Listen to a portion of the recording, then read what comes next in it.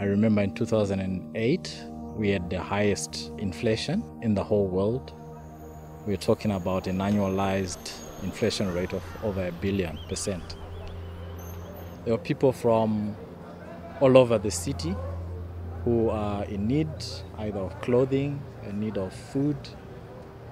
There was nowhere to turn, so they would come to the church, and it was part of my responsibility to assess their need and use the resources that were available at the church to meet their need. I knew I was making a difference, but the difference was also creating a problem. Instead of helping people, we were actually beginning to hurt people. There were people who would come to us who had great potential, but we killed that potential by continually just giving them the fish for the day. So we started praying for a way that would be sustainable, a way that would equip people to actually be in a position to flourish with the resources that they already had and restore their dignity. So Hope International came to Zimbabwe as an answer to prayer. Charity is a great thing. People love to give, and you never want to tell people to not give, but sometimes when you take a hard look at it, you realize that charity can have a negative impact. And sometimes people come into an expectation of charity, and that can just lead down a road of dependency. Hope's here in Zimbabwe, and they have an amazing team, and they really take time to get into the communities. They take time to meet with the churches and make connections, and they're here for the long term. They're here to make a sustainable impact. Here in Zimbabwe, we are using a savings and credit association model where people come together, they pool together their own financial resources. Some groups save as little as 50 cents per individual per week. And it's those little resources that they are faithful to bringing themselves out of deep need, because they can borrow from the combined pool and be able to invest in their dreams, however small or big they might be. When we began experiencing the cash shortages, I began to think, okay, what business can I do that would supply me cash? So then the egg business came into place. You need large numbers.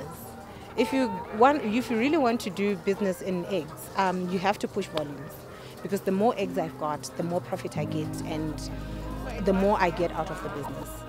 So I got a loan from the savings club. I didn't know so many people in church. So I was like, okay, let me open myself to getting to know people. Let me join this club. We share the word at the beginning of each meeting.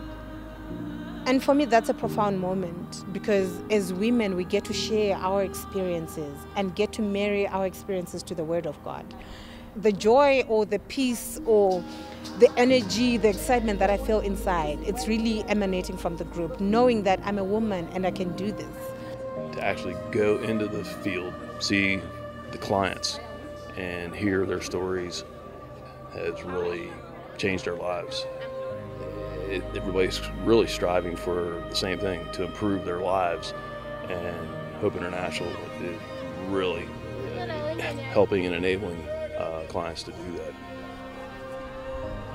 There was one savings group that was made up of widows with disabled children, and had a chance to speak with Shinsasa, and she had a 19-year-old son who's got cerebral palsy. And the Hope International Savings Group that she's involved with enables her to provide for his education and his transportation. The name of their group was Women of Valor, and they were so proud of that. And they were reading out of the Bible from books like Ruth and Esther, and they said, "We are strong women," and they were just so proud of themselves. People have a real vested interest in doing well and succeeding and saving their money and paying their loans back, and it builds such accountability and just provides dignity that a normal charity handout isn't going to. Keystone Custom Homes has been partnering with Hope International for quite a number of years now, and as a team we get behind this and we get our trade partners to discount or donate material, and we in turn invest that back into Hope International.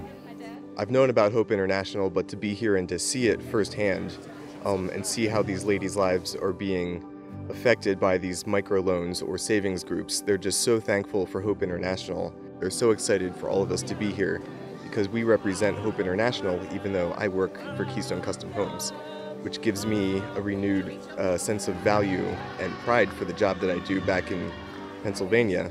I'm helping to make these ladies' lives better and make their dreams come true.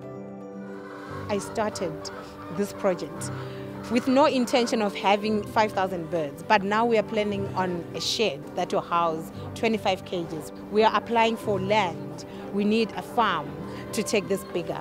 I would want it to be an example to everyone that I'm connecting with, to say we are women, we can do this, we can work.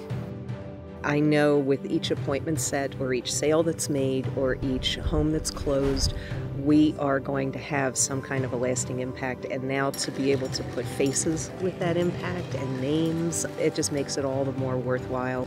It gives me a deeper meaning in my job, that I can realize that what I'm doing for Keystone is helping other people. It's like, is this a business trip? Is it a mission trip? Is it a social event? Is it a vacation? And last night, sitting and pondering about the whole thing, it really, to me, it's a life experience. It's a life-changing experience. You know, I really wanted to come here to see, what am I doing? What am I actually providing for Hope? At home, I like to fix things and help people. That's my passion. I feel much happier and better as we build each and every home at Keystone, knowing that this is what it's coming for.